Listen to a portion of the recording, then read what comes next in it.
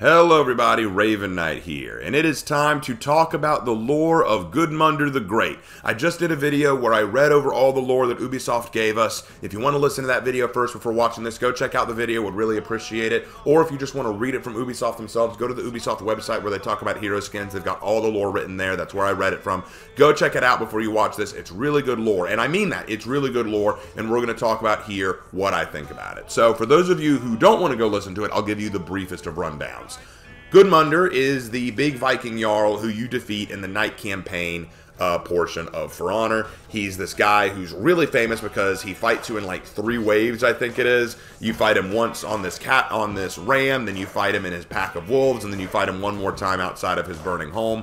Lots of stuff went on there. Really cool fight scene. Very fun. But now, this story that we're hearing is taking place after his death. Apparently, the Vikings all threw a big funeral for Gudmunder because he was their hero. They all come together, despite their differences, to honor this great hero. And according to Viking tradition, you break their weapon and shield before you send them off. But for some reason, Gudmunder's sword and shield could not be broken. And this made them realize that Gudmunder was more than just a mere Viking Jarl. He was something of a legend, something of myth to them, like he was beyond mere human to them. And so they start telling sagas and stories and legends about Gudmunder's life. And this story, this legend, this lore that we're hearing is one of those sagas. In fact, they go so far as to have it being told as if narrated by another Viking, kind of like how I did my pirate legend, where it is someone telling us the story rather than just some obscure narrator telling it. It is an actual Viking at the funeral around a bonfire telling us the legend of Gudmunder and how he came to be the Jarl of Wolves and how he came to get hold of his sword and shield, all that fun stuff. So it opens with the Viking guy telling us, y'all listen up, everyone gather around, listen carefully to the story I'm about to tell. And then he tells us the story. Now, what is the story? The story is that when he was a young man, Gudmunder fell into this ravine, this great valley of brimstone, fire. It was a hellscape, essentially. We don't know exactly where it is, but all we do know is it's a horrific land. He wanders around in fear because there's something dangerous coming for him and he doesn't know what it is and he's terrified. But he ends up coming across these 3 wolf pups. And the wolf pups are even more scared than he is because their mother's gone, they have no one to protect them. And so he finds purpose and bravery in protecting these 3 wolf pups. And so he wanders until he finds this sword and shield which bear the resemblance of Odin, the Allfather.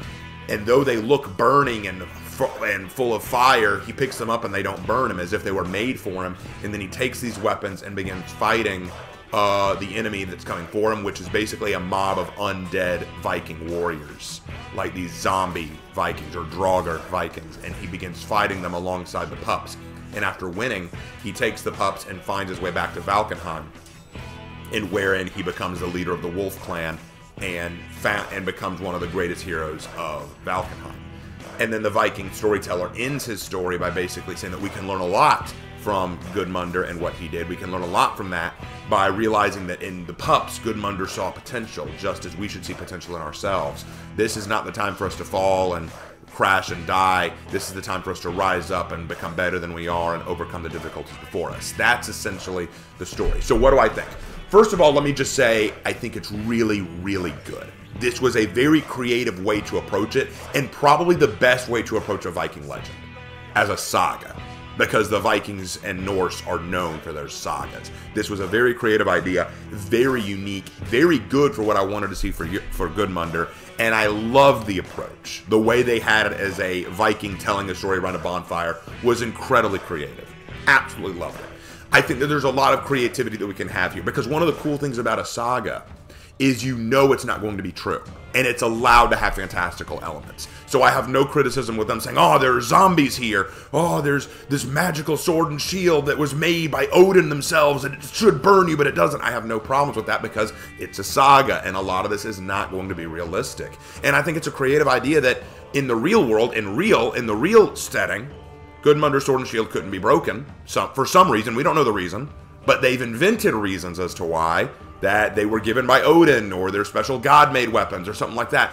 And I think that is incredibly cool, incredibly creative, and very fitting of what Vikings would do. So this was a very, very good direction. I also like how we tied in the wolves. I think it was neat that in the fight with Gudmunder, he had these wolves that obeyed him, and so they give a reason for that. He found these pups when they were children, and since he protected them, they now serve him and fight alongside him, which is again very creative. And we also get the idea that he founded the Wolf Clan in Valkenheim, which came from the fact that he had these trained wolves. So again, all this stuff, very, very good idea. I think all of it was written well.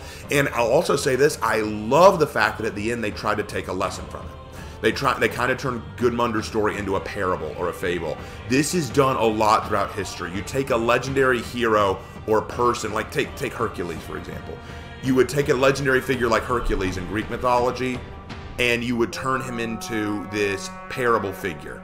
Like you'd have him do something, but through what he did, it teaches you a lesson. And that's exactly what they did with Gudmunder. Whether the story of Gudmunder that he tells is true or not, or whether he made it up on the spot or not, is irrelevant. He used it to teach a lesson in a time when the Vikings needed to be taught a lesson. And that is very typical of saga-style stories like this, or bonfire-style stories like this. I thought that was a stroke of brilliance. Now, if I were to be critical at all, and it is hard for me to be critical on this because I think so much of it worked, there are two things that I think I would point out. The first is this. Of all the stories you could have told with Gudmunder, you decided to tell a story that I could definitely see the writing on the wall. I could see the intention behind what they were doing.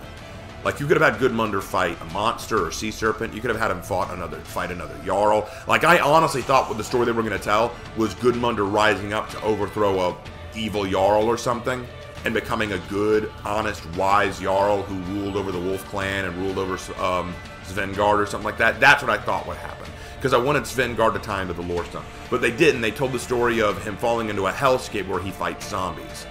And that's fine. There's nothing at all wrong with that. But I know why they did it, because the Halloween event is coming up, and they wanted to tie this into the Halloween event. They wanted Gudmunder's legend to tie into the Halloween stuff coming up. And I will repeat myself, because it needs to be repeated. I don't mind that. I think that's fine, but I will admit I saw the author's intention plain as day. I knew why they wrote the story the way they did. Is it bad? No, but it is something that I noticed, and we do need to take it, and we do need to take note of that. A good author can weave things into the story so seamlessly that you don't notice what they're trying to do. But some authors, and I don't blame him for this. Anyone could have seen, like, let's be honest, I don't blame him. I don't blame the author for doing this. He was doing what he had to do with what he had. This isn't me criticizing the author. This is me. I'm just pointing out, I see what you were doing. I see the goal here. And that's not a bad thing. It's just, I saw that. Like, it's kind of like, I see what you're doing. Like, it's that kind of thing. It's still good. I just see what the goal was. The second thing that I'll say is, and this is a little bit odd, I know, but follow me on this one. I think that one thing missing from the legend is Svengard. Hear me out. The whole point of the season is the shield of Svengard. I would have liked to have seen Svengard brought a little bit more into the limelight, like the importance of Svengard. We know that in the campaign mode, Svengard was a food storage location. But why the shield of Svengard? Why not the shield of Odin? Or the shield of Gudmunder? Or the shield of the wolf? Or something like that? Why did it have to be the shield of Svengard? It made me think that this legend was going to be more about Svengard. But Svengard was never even mentioned in the legend of Gudmunder. So I was kind of like, I wanted to know what Svengard meant to Gudmunder. What if Svengard was his home before he got lost in that hellscape? What if it is the hellscape that he rebuilt as Svengard? What if, like, because what I thought was going to happen, what I honestly thought this legend was going to do, was Gudmunder was going to be this young guy who saw the evil going on in Svengard. Svengard was this awful place where a cruel Jarl was abusing his people, and he decides that he's going to rise up against it, so he becomes the shield of the people of Svengard and defeats the bad Jarl and rules over Svengard and turns it into something more productive like a food storage location. I would have been totally okay with that as well. Again, I want to make this clear because I think people are assuming I'm criticizing. I'm not criticizing what we got. I'm saying this surprised me because it's what I thought we were going to get. Because Svengard doesn't get a lot of attention in this legend, and I thought maybe it should, given the name of the season. So, but that's just me. Like, for example, like the last two seasons we've had, the Muramasa Blade. We know why the Muramasa Blade matters, because Muramasa was the guy who invented the katana, who built the katana that made it evil or filled with evil power, and now we know why Master Katashi has to use his zen and patience and control to maintain self-control while using the sword. And with the Sword of Ashfeld, we know the importance of that sword because it unifies all the legions of Ashfeld. But with the shield of Svenngard, what does Svenngard have to do with the allocation of the shield? The only thing Svenngard has to do with the shield is the fact that the user, Gudmunder, died defending Svenngard. And I don't know, that works, that still works, but I think we could have gone a little bit further into Svenngard there. Not sure how. I would have to think about it for a little while to figure that out. But overall, again, the lore is good. This is really good lore behind the hero skin. I think it fits. I think it's a clever way to tie in a saga into Gudmunder's life, because I kind of thought to myself, how are you going to tell Gudmunder's story when we already know so much about him from the story mode? How are you going to do that? I actually thought, oh, tell a saga about him. That actually is pretty brilliant. That's a brilliant way to go about it. But overall, I thought it was really good. The hero skin looks tight. The lore is tight. I think all of this is really good. I don't see anything wrong with this at all.